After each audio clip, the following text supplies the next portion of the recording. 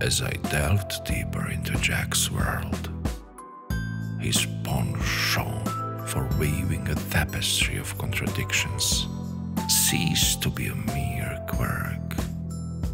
It was the very essence of his existence.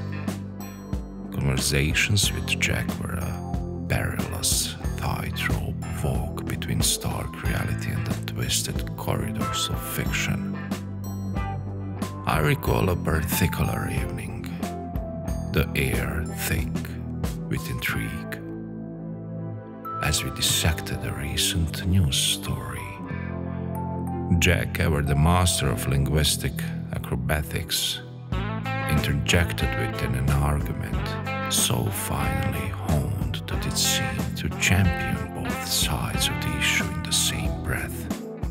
As bewildered glances were exchanged around the room, he couldn't help but flash a sly, chisel grin, savoring the delicious confusion he had sown. But Jack's double-speak wasn't confined to casual banter.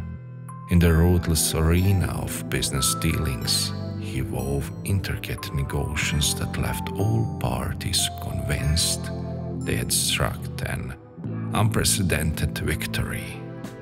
It was as though he possessed a secret dialect, permitting him to pirouette around the core of any matter, while convincingly masquerading as an open collaborator. His colleagues often left scratching their heads in bewilderment, begrudgingly acknowledged the undeniable success he consistently achieved. However, Jack's allure transcended mere linguistic prowess. An aura of enigma clung to him, an irresistible mystique that drew people in like moths to the scorching flame of his persona.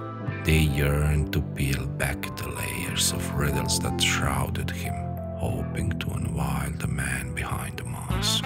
Yet, as time flowed like a river, it became increasingly apparent that Jack revealed in his role as the grand puppeteer, skillfully manipulating perceptions with every artfully chosen word.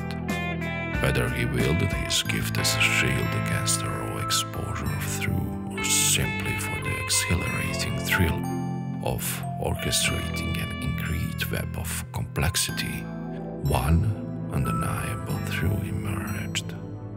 Jack had ascended to mastering the art of ambiguity.